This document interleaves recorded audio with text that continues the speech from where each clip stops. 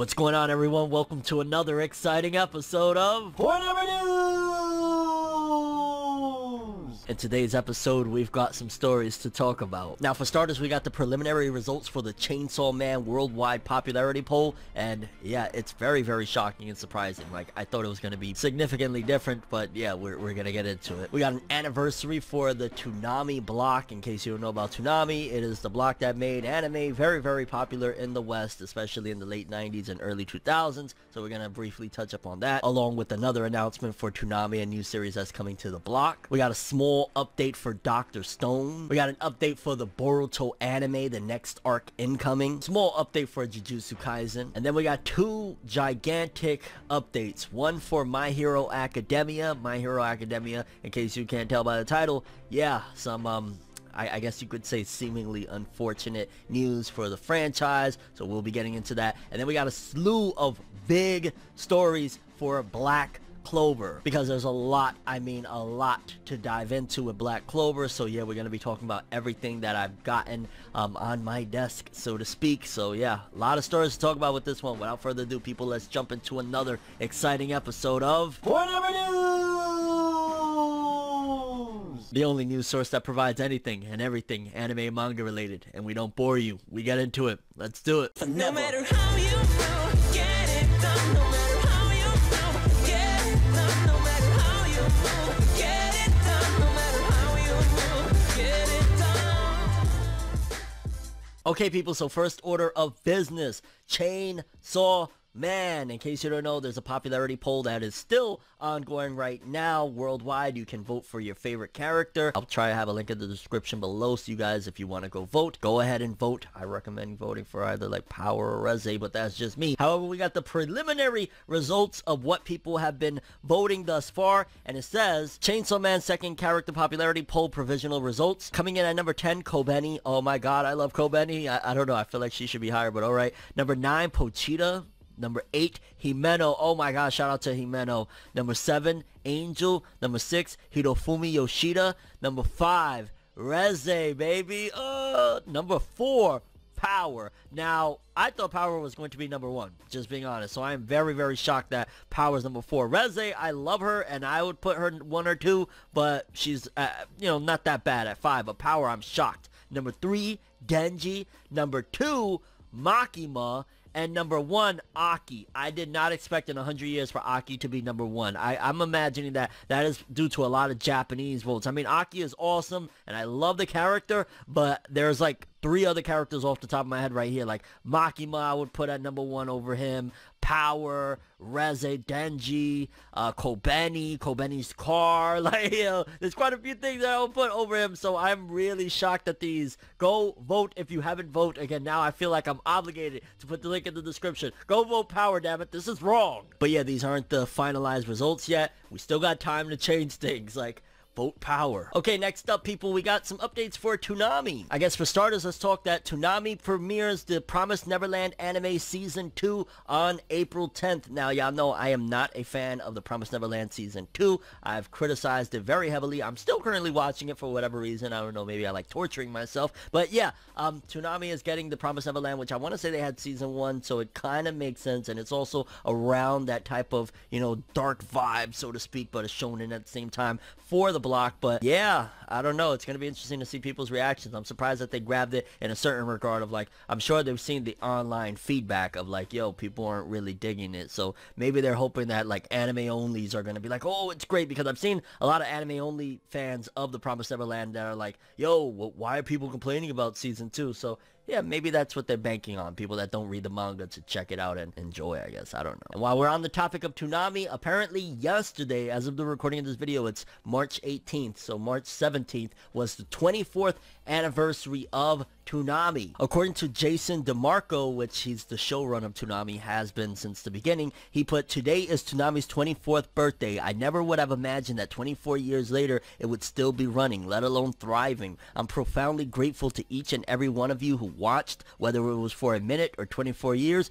You folks are the reason we are still here. And Steve Bloom, the voice of Tom, also came in to say thank you to, them putting him on, because he's been Tom for not not the entirety of it, because I want to say Sonny Strait, voice of Krillin, was the original Tom, but ever since Tom, I think it was like 2.0 or some shit came through, Steve Bloom's been on board as well. And yeah, Toonami, like, we got a lot to be thankful for when it comes to Toonami. We got to thank them, because at the end of the day, if it wasn't for Toonami, we might not have anime as big as it is in the West. Like, they, you know, catapulted it in the late 90s, early 2000s, and even in the mid 2000s, like 2005, 2006, with the whole Naruto thing, and then again coming back at, like, what was it, 2011. Toonami did a lot for the anime industry in the West, so shout outs to Toonami. The fact that they're thriving is really dope too. And shout outs to Jason DeMarco, because he's one of the people I believe that's responsible for them adapting, whenever it comes anyway, at the very least, the Uzumaki anime. I want that so bad. Jason, what's going on, man? But yeah, again, one more time, shout outs to Toonami, 24 years, insane. Next up, a quick update for Dr. Stone. It says Dr. Stone will be on break in Weekly Shonen Jump issue number 17 next week, and the series will resume as usual on issue number 18. So if you're a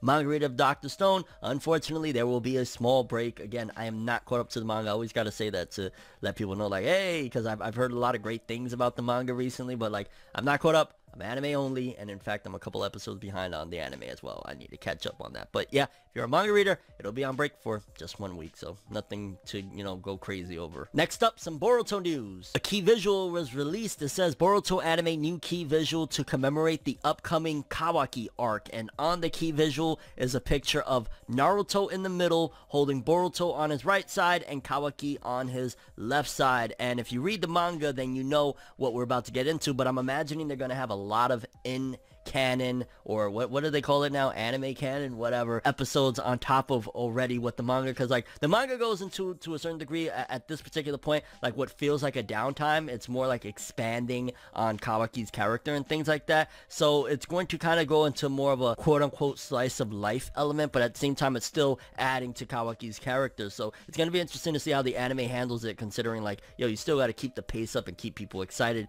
week to week. And while the manga, you know, it was like, what, I want to say 2 or 3 chapters of this arc that we was in, maybe a little more than that. I'm looking forward to once we get from this arc, because at the end of this arc, things is going to heat up yet again. So yeah, this arc, it'll be cool, it'll be good for Kawaki's character development, and I'm still gonna watch, but it's not gonna be nowhere near as hype as what we've been having. And also, it's kind of like, I guess we're still staying technically in the canon material from the manga with this arc as well, and what they're gonna do. So I'm looking forward to it. I'm looking forward to the next arc after this one. It's gonna be insane. And the key visual looks kind of cool, honestly. It really makes it look like Naruto is there with 2 sons. Like, if you think about it, Kawaki is the son Naruto wish he had. I mean, he loved Boruto and all that shit, but let's be real, Boruto is, you know, he's more like Sasuke, like that's Sasuke's son, honestly. Next up, just a small update for Jujutsu Kaisen. Apparently, in the week of March 8th through March 14th, Jujutsu Kaisen sold another whopping 1.2 million copies of the manga, including, I want to say, back orders and things like that, and back volumes, back catalogs. So Jujutsu Kaisen just continuing to shoot up the ranks of popularity. Shouts out to JJK, amazing, and Gege Akutami, just a godlike author. Now, we got 2 pieces of, well, one of them has a lot of pieces of news, but 2 big series, big news. Let's start off with, let's go with My Hero Academia, because this is very, very significant. Now, don't worry, this is not spoilers in terms of the contents of the manga. However, spoilers came out for the upcoming chapter of My Hero Academia. I want to say chapter 306, and in particular, the title of the chapter has fans very, very alarmed, including me to a certain degree, because the name of the chapter is Opening of the Final Chapter, which basically means that we're heading into the final arc, final chapter of the story. It could still mean, because, you know, a lot of us are hoping for and been wanting a time skip, like, yo, let's see Deku and them when they're older and heroes and things like that, but I'm not really sure what's happening. Either way, it says Opening of Final Chapter, which that's a very, very big and bold statement. It even got, I want to say, the cover of Shonen Jump. It got, like, you know, Deku on the cover of the magazine, and also it has a really awesome color page, which I won't display because, again, I don't want to spoil you guys. But yeah, with that being the latest title of the upcoming chapter, and I want to say we're entering a technically like new arc. It's like under one big saga, but it's like a new arc opening a final chapter. I'm wondering like how much longer we're gonna have with this series, if we're potentially entering like the final arc or the final chapter of the story. Is it the final chapter prior to the time skip, or final chapter in general for the story? I feel as though Shueisha to a certain degree and Shonen Jump have been a little bit more gutsy, so to speak, lately, and what I mean by that is they've been letting a lot of series fly out the door despite however popular they are. I mean, for crying out loud, they let Demon Slayer go, like, okay, whatevs, Promised Neverland, huge one, Haikyuu, like, they've been letting a lot of series go. The author of Jujutsu Kaisen saying, probably about 2 more years, so imagine when that one goes. Like, I don't know, maybe it's just me, but I feel as though you gotta plan sometimes. Like, there's peaks and valleys in every situation, you know what I'm saying? And if you don't have any long runnings, like, I get it, we're in a different era now, people's attention span is ridiculously short, but it seems as though they really don't want to bank anymore on having like a long run or like a One Piece, which I understand to a certain degree from a business standpoint. Putting all your chips in one basket, putting all your eggs in one basket is not the smartest move, because for the longest time I've even been looking at Shonen Jump like, damn, they're gonna be distraught when One Piece ends, they're gonna be really hit hard. Now not so much, not with like, you know, if they brought a new Demon Slayer manga in tomorrow, there you go, replacement for One Piece, done, dada boom. Likewise with Jujutsu Kaisen selling very well. Like, they have some very hard hitters that now are softening the blow of when One Piece ends, but for the longest time that was not the case. And I think especially with the monstrous amounts of money that Demon Slayer has brought in, I think they feel they could take more risks and allow series to just go to end, which, yeah, if My Hero Academia is truly opening the final chapter, beginning the final chapter of whether it's the story or the time skip, either way is showcasing that, yeah, we might be in a different time at this point. It might be the end of an era of even long running manga, the way they ran for like, you know, 500, 700 chapters in Shonen Jump. We might get more shorter series moving forward, which is a shame, especially, again, I really want a My Hero Academia time skip of them being older. I think it would be sick as hell. But we gotta wait and see. Either way, opening of the final chapter with 306. That could be a long time from now, because I remember when they announced like Naruto was entering the final arc, you know, the war arc was gonna be the finale, and it lasted 5 years. So that could very well be the case, or it could be a month. It could be, well, I don't see it being a month, but it could end by the end of this year. Who the hell knows? And yeah, just, I don't know, kind of got me a little bit sad. Like, yeah, if this is what Horikoshi wants to do, and he has it all wrapped up in his mind of how he's going to end it, then so be it. But man, I don't know, it feels like wasted potential to a certain degree, especially considering a time skip would be massive. And now, moving forward to the Black Clover news. A lot of Black Clover news. Well, for starters, let's talk about just the smaller stuff. Because for starters, it says that Black Clover will receive the cover of Shonen Jump next week. So next week, we're going to have that Black Clover greatness on the cover of Jump, which is awesome, because this week we have My Hero Academia on the cover, and, you know, they've kind of been like contemporaries and rivals to a certain degree. They're only 20 chapters apart from each other. I think My Hero is on like 305, 306, Black Clover's like on 285, 286. So yeah, that's really dope that they're doing back-to-back, like bam, My Hero, bam, Black Clover. Next up, some of the other updates. Because for starters, Black Clover will hold its 5th character popularity poll to commemorate the 6th anniversary of the series in Weekly Shonen Jump issue number 17. It's interesting that Shonen Jump is really being gung-ho about these popularity polls. I guess they really want to gather data so that they can move forward on how they're going to do things. But yeah, if they do the popularity poll the same way they've been doing the other ones like Chainsaw Man and One Piece, where everybody could vote, oh my god, I'm voting Yami, Yami, Yami, Yami, Yami all day, man. Let's make Yami number 1 if we're able to participate in this one. And there's also another update. It says issue number 17, which I believe that's the next issue that's going to have, like, you know, the cover with Black Clover and stuff, will also include a big sized Black Clover poster drawn by author Yuki Tabata and Yoshihara Tatsuya, which I want to say he's one of the either the animators or the anime director of the Black Clover anime. Very, very interesting. And then the biggest one of all that has me a little bit like, oh no, what's going on? What's going on? According to this, it says Black Clover will have a serious announcement revealed in Weekly Shonen Jump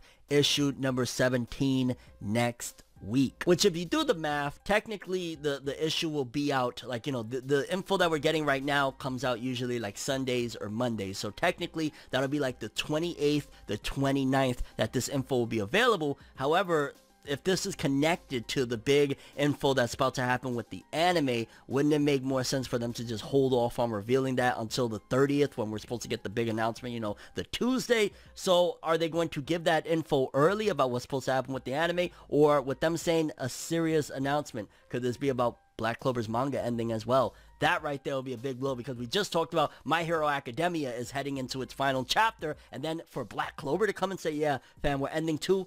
Shonen Jump, what are you doing? Like, at this point, it's looking like bad business practices, just to be honest with you. Letting flagship title after flagship title, like Black Clover, the anime, does gangbusters. Like, it's one of the big ones for TV Tokyo. So for them to already let that go is like, okay, I don't understand, but alright. My Hero Academia, flagship title, especially in the West for Shonen Jump.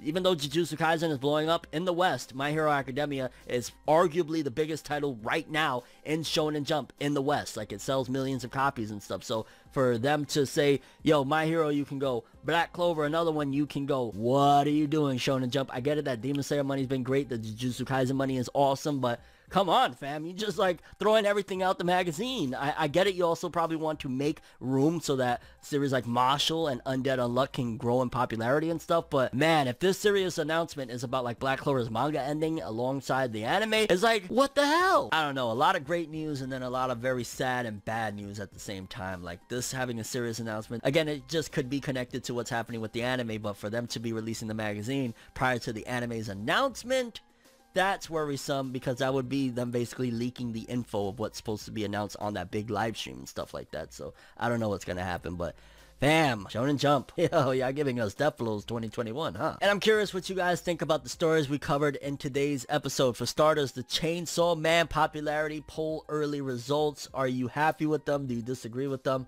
Vote power, Reze power, Kobeni, Himeno, Denji, whatever. Just like shake things up. Your thoughts on Toonami bringing the Promised Neverland Season 2 alongside the 24th anniversary? Like, holy cow, like, it's been around for a while, and I'm glad to hear that it's doing good, so it'll be around a lot longer. Dr. Stone taking a break. Again, not the biggest deal in the world, you know, it'll be back the following week, although for manga readers, I'm imagining it's a bummer considering I'm hearing great things about the manga right now. Boruto's new anime arc, are you excited for it? Again, really cool key visuals showcasing like Boruto and Kawaki and what their relationship is going to look like with Naruto. Your thoughts on Jujutsu Kaisen selling again 1.2 million in a short week? Like, yo, Jujutsu Kaisen, oh my god. Your thoughts on My Hero Academia's latest chapter being called Beginning of the Final Chapter? You think we're entering the final arc here soon? You think the manga is going to wrap up? If it is wrapping up, how much longer do you think we'll have? I want to say, honestly, realistically, the manga probably won't end in 2021. I would say that earliest would be somewhere in 2022, if it is indeed ending and this isn't going into like a time skip. And your thoughts on all the Black Clover news, the popularity poll, the cover of Jump, the poster with Yuki Tabata and the anime director, and the serious announcement. What the hell you think it could be, considering it's coming before the big live stream regarding the anime? You think it's going to announce Black Clover's ending? Like, yo, imagine they say 5 chapters left. Oh my god. And your thoughts on any of the stories we covered in today's episode. But that's all I have for this one. Thanks for watching. Hope you enjoyed. If you liked anything I had to say or enjoyed the video, drop me a like. I'd greatly appreciate it. And if you want more from me, make sure to subscribe. Follow me on Twitter, Instagram. Hit that bell to get all notifications. And if you want to follow any of my other social media, links are in the description below. I'm ForneverWorld, and as always, people, have an awesome day. And remember the golden rule: anime and manga for life, boy. Have an awesome day. Peace in. And you guys just watched another episode of Whatever News. Have an awesome day.